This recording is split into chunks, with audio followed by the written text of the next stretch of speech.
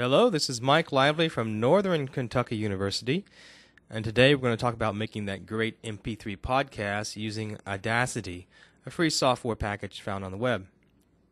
Now, if you don't know how to install Audacity or make it MP3 ready, exportable, just go to part 1 of this series, and we show you how to do that. Now, the most important thing about audio recording is not the audio software, but actually the hardware.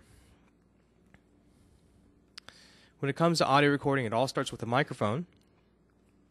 So you need to have that great headset. Now this one's not too expensive. It's a Plantronics headset. Can be found on Newegg, www.newegg.com, a place where we go to find a lot of our computer hardware at a great price. This is a USB headset, which means it plugs right into your USB port and it's noiseless. So as opposed to those analog headsets, which gives you that shh sound, this will actually give you a clear sound, straight line on that audio recording, and we'll show you what that means. Important thing about this microphone as well is it's got this high resistive headset, which means someone can be talking in the background a number of feet away and you won't hear them. So you can use this one in the office, don't need a special padded recording studio. Another one, which is my favorite, is the Rode Podcaster. I've actually seen this one used on TV. It goes for $229, and you can buy it at Sweetwater, www.sweetwater.com. And it is great. Probably the best sound you can get right now. And you just plug it right into your USB port and start recording. No need for any type of external recording box. I just love this new technology. And let's go right to Audacity. Let's make our first recording. Now, I'm going to go ahead and X this one out. So the little X button here, so you can delete any recordings that you had on the stage and start new.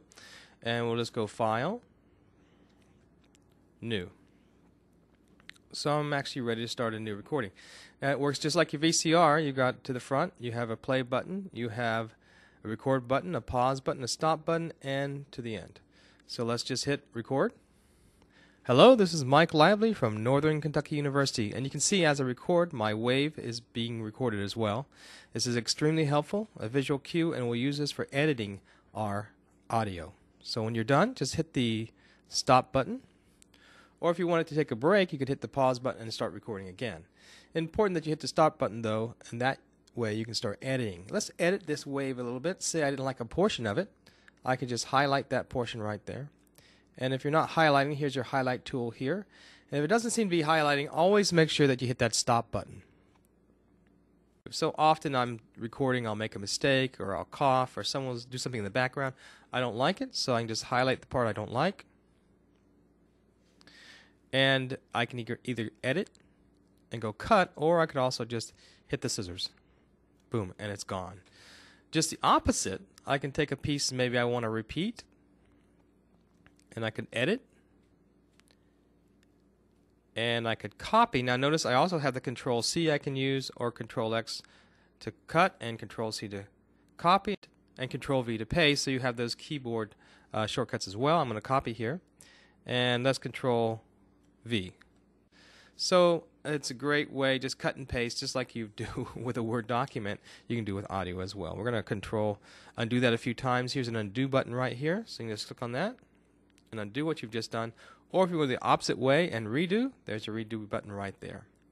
Important thing now as far as recording is concerned is down at the bottom there's this project rate. I'm going to click on that, and you can see there's a number of hertz or kilohertz that you can record in. We found that for the web that 44K does great, and you want to make sure that you're outputting mono as opposed to stereo. Now why am I saying that? Because in a stereo wave you've got twice the content. So if you have a 1 meg audio file and you do it in stereo, you've got 2. We're always counting bits. We're trying to keep things as low as we can. The lower the bit number, the smoother your application is going to run. Now sometimes we do have to go down, and you guys see as you go down to 22K, 16 to 22K, 16K, 11K, you're going to get less and less of a good sound. You're going to sound like you're in a tin can. It's taking out those higher frequencies. That's a big problem. We seldom like to go down in that area, but we will, depending on how large our audio is and how many technical difficulties we're experiencing. But I'm suggesting 44K, stay with that and you'll be pretty happy. Anything above that, you're just kind of wasting as far as a multimedia application is concerned. So I want a nice wave introduction, nice musical introduction. A lot of people do that. And I've gone to a place that I often get nice audio loops or sound effects from, and that's FlashKit. www.flashkit.com. A number of free sound effects and audio loops you can grab. I just clicked on audio loops, and when I did, I came down here to jazz, selected that. I used to be a jazz musician in one of my former lives, and I found a nice little jazz loop right here. That'll be a nice introduction to my podcast. I'm going to go ahead and click download.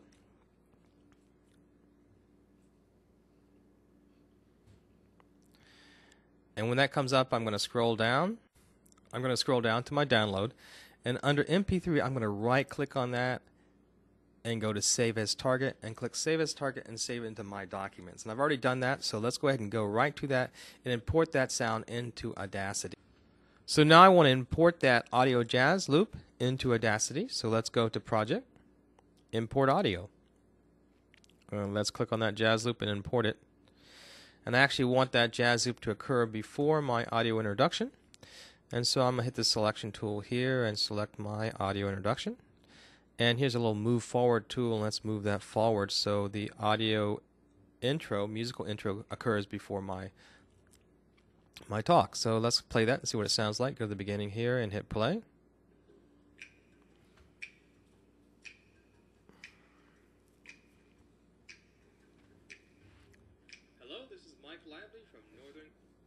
And that sounds great, but I kind of want to fade in and fade out.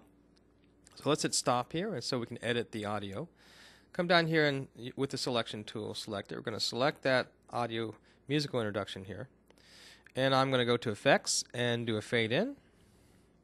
And also to Effects and do a fade out. Here we go. And already I see that it's too small, so let's go ahead and amplify. Okay, so that looks pretty good. But it looks like here on the end here I've got a little extra piece, so I'm just going to clip that off. So let's magnify this wave and slide over. And there's that extra piece that I accidentally got in there, so we're going to highlight that and go to Edit and Cut. Or you could have used the scissors tool as well. It looks pretty good. But the problem is, once again, let's demagnify that so we can see both waves. The problem is, once again, is I've got stereo channels, and as I said earlier, I only want mono. I'm going to highlight this section right here. Let's grab this section right here and highlight it. I'm going to copy it.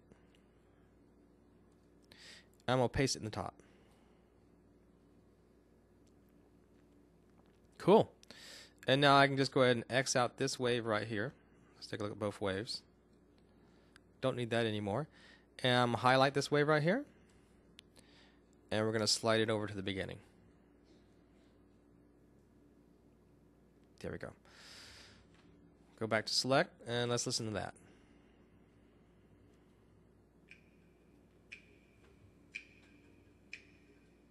Now, I did give up a little bit.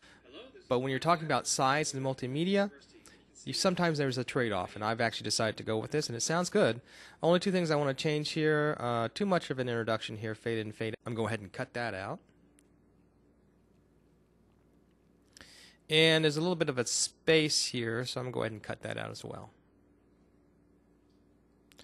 And you can use the commands or just the scissors. Cool. And now let's listen to that.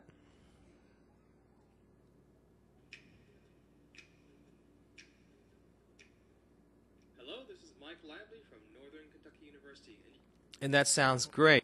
So now that I've created my audio podcast with my musical introduction, I want to go ahead and save that Audacity project. So let's save that project.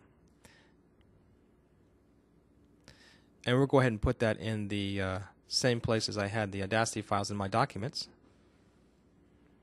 And we'll just call it my podcast. And you want to save that file because in case you want to come back and edit again, you've got the project files here to work with. And now I want to export it as MP3, so go to File, Export as MP3. And I'll put it right there in the My Documents folder again. Let's put it in the same place as I've got my Audacity project file. Cool. And hit Save. And here comes up the ID 3 tag for MP3s, and you want to choose ID3 version 2. That actually is the most popular. This allows you to do your iTunes tags, for example, a title, an artist, and we'll just call it My Podcast. Artist, that's me. And you could put an album, a track number, a year. Let's say 2008. Choose your genre, and I guess was jazz, for example. And you can put some comments in there as well and hit OK. And you've just exported your first MP3. Let's check and make sure that's in My Documents. Let's go to Audacity. There we go. And there it is, My Podcast MP3, and you're ready to upload that to the web.